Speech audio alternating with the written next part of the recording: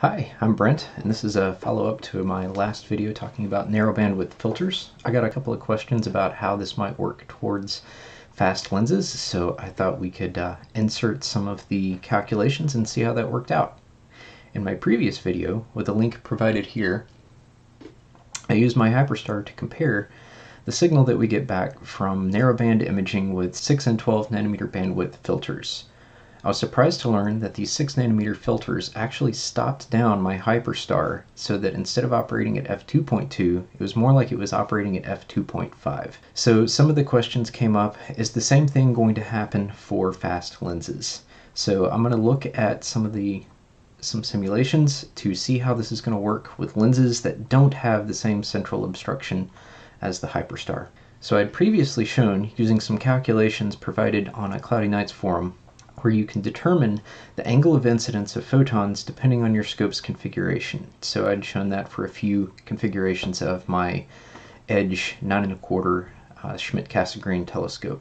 From that, I was able to show how the transmission changes as a function of that incident angle, and by comparing where the photons are coming from, you can get a feeling of why we were stopping down those images, because we were getting less transmission of our signal of interest as that incident angle increases. What's different with lenses? We don't have this central obstruction, so we actually have a little bit more of a continuous sampling of all of those angles, and that's going to change the apparent transmission of the total filter. After going through this video and thinking about a few things, one, I found a few bugs with this calculation that I'll update, and I also optimized the estimation of the effective index of refraction. So that's resulted in an update for these charts, and that's what we'll be covering. First off, we need to consider the transmission shift to calculate these characteristics. You can use this equation, but to use this equation, you need an index of refraction, this N effective. I'd previously used a value of 2.2 based on some guessing and checking, and after a little time thinking about it, I realized that I could kind of check this value so that I get a similar transmission as to what I observed out of my images, and when I did that, it seemed like a effective index of refraction that worked a little bit better was 2.05, so that it produced an average 78% transmission like we saw in the data. The next thing that I fixed was looking back at the code that is used to execute this, is that in the function get theta,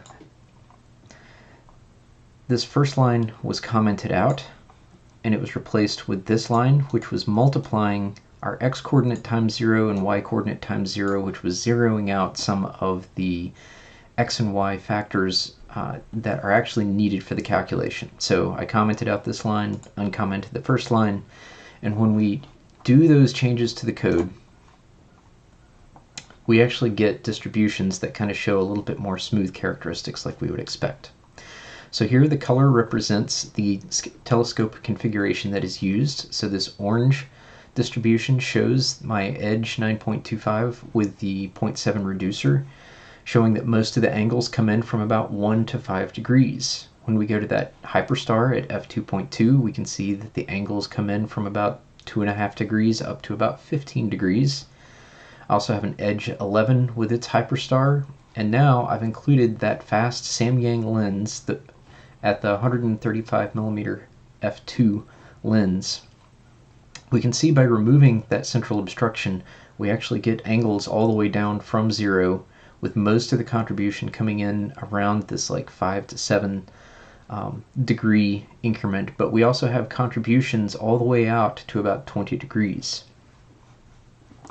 Now if we look back at this transmission curve, we can see that that transmission drops off as a function of the incident angle.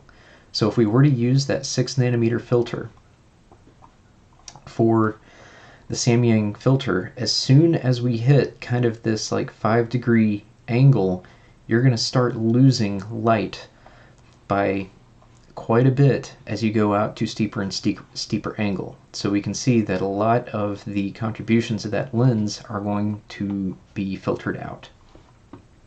So I went through and did the same calculations and updated the average transmission using this updated index of refraction. And when I go back and look at the numbers, now we see when we did the edge that shoots at f2.2, we get the 0.78 that I saw previously. When we apply this to the edge 11 with Hyperstar, we're only getting 63% transmission now. And when we're looking at this lens with about the same focal ratio, we're getting about 64% transmission. So similar to the calculations I showed in the last video, even if your lens was set up at f2.0, it's more like it's shooting at an f2.5 that's giving you this stopped down effect. One of the other outputs from the code that was used is that you can actually get a feeling of the transmittance at the chip. So here we're seeing transmittance as a function of location on the chip. And when we look at some of our Hyperstar configurations, we don't really see any drop off on the edges. But when we look at this Samyang 135mm filter, we can see that there is some drop off even for 12 nanometers, but most notably at the 6nm filter, there's quite a bit of drop off. At first, I was thinking, is this vignetting? And no, it's not really vignetting, because what we're seeing here is the angular cutoff, the angular dependence of the cutoff for these particular types of filters. If the contribution of the light out here is coming in from very steep angles, then you're going to get a lot more attenuation out here. And I started thinking this would be something that would just be captured with flats. However, I don't think this kind of effect is going to be corrected by flats, because if you use white light or even skylight, this particular response is based on a monochromatic line source and its transmission. Whereas if you're using a white light source, it'll just start transmitting light at this particular wavelength, so you're not going to see this fall off that is going to occur for a monochromatic source. So I can imagine this creating a lot of challenges, especially if you're doing a mosaic, and it's something that your flats may not correct for.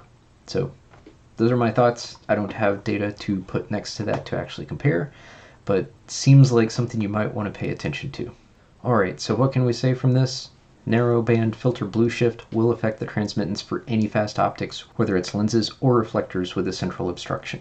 I updated the values for the Schmidt-Cassegrain telescope angles and average transmittance using the new index of refraction estimations and the adjusted code. So for the Samyang 135, what can I say? I would say use the 12nm bandwidth filters, because the 6nm bandwidth filters only transmitted 64% of the desired signal. I haven't done the calculations to verify this, but I would estimate that your signal of interest loss is likely to be much more than the background rejection that you're getting from the narrower bandwidth filter. From this, I can say narrower is not always better when you're starting to use some of these fast optics. And I also think that when we think about flats and the spatial dependence that you're going to see on your particular chip, some of these effects may not be accounted for when you do your flats.